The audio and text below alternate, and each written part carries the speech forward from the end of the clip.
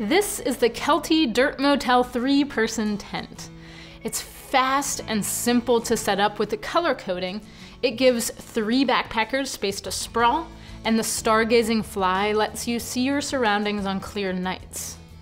For a small family of 3, this would be a great weekend backpacking tent. It's roomy enough for car camping too. We'll go over all the features now and talk about the setup at the end, so let's take a look. The poles are a really important part of the tent for me, especially with the dirt motels. These are DAC press-fit aluminum poles, and the sections are compact, so packing them away is much easier. They fit inside more backpack pockets and compartments than traditional longer pole sections. You have one hubbed pole set and a ridge pole, which makes the sidewalls more vertical. The poles are color-coded, so you will set it up correctly the first time, every time. The tent measures 85 inches by 70 inches at the widest point, and then tapers towards the foot end. With a peak height of 43 inches, and with the vertical sidewalls, each camper has room to sit up, so spending time inside the tent is really comfortable. The pockets inside help organize the smaller stuff, and the 2 doors make it easy to enter and exit. The floor is fully waterproof, and the mesh in the body keeps weight down. Unwanted insects are kept out with the no-see mesh. The large vestibules of the rainfly give additional dry storage for your backpacks and your boots. The fabric is durable, and with the fly on, you're protected from the elements.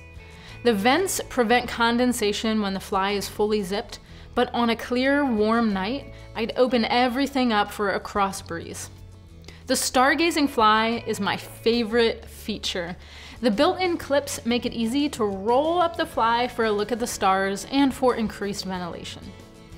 This is a freestanding tent, so you can set it up quick and then move it around your campsite to find the best spot before staking it in. Let's take a look at how simple and fast it was for me to pitch. Here, I staked the tent first, then put the 4 pole ends into the corners, attached the body clips to the poles, and attached the ridge pole over top. Then I grabbed the fly, and using the color coding as a guide, I threw the other side over and went around to attach the 4 corners. Once everything was tightened, I was ready to camp. I recommend a custom fit footprint to protect the floor from rocks, roots, and groundwater. Those are sold separately, and they go a long way to preserving your tent. Kelty knows that repacking your gear can be one of the most frustrating things about camping, so they made it easier with the Shark's Mouth stuff sack. The opening is much wider than the rest of the bag, so all the parts and components of the tent just get eaten up when it's time to pack up. With the convenient packing design, the stargazing fly, and low weight, this is the perfect option for campers and weekend backpackers. It's the Kelty Dirt Motel 3-person tent. For the full specs and latest price, click the link in the description. Subscribe to stay tuned.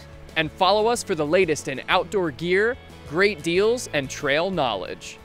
We're the gear specialists at Backcountry Edge. Awesome gear, amazing service. See you on the trail.